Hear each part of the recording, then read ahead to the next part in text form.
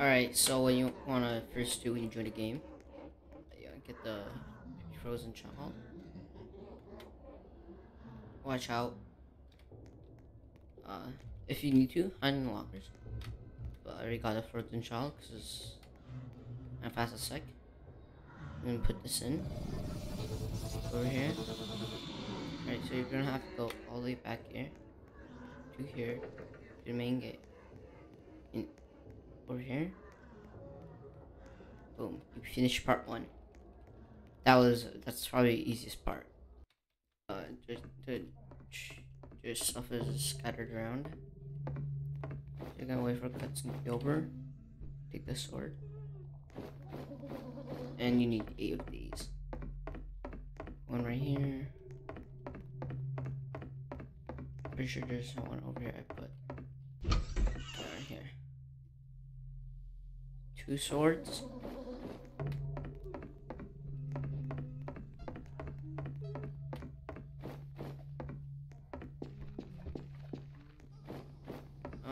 Up here there isn't all safe spots, so be very careful.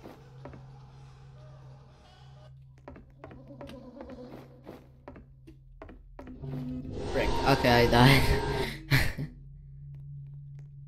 That was uncalled for.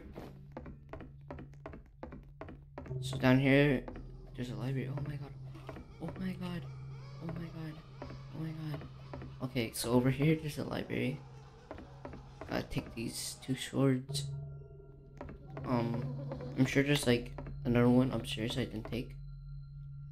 But to make this easy for me, I'm just gonna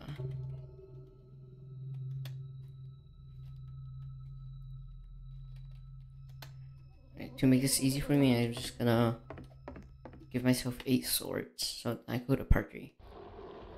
Right, for this one, it's very easy to avoid the monster, to be honest. Just if you can't hear anything, right now you can hear the monster, so you're safe. But if I can't hear anything, then there's a problem.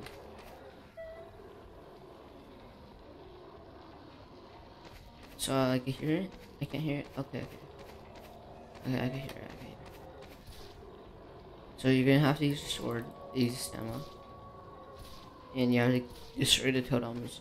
Oh, watch out. Stay near the fire to be safe, because these are safe zones. Tents are also safe. Oh my god. Okay, so once you get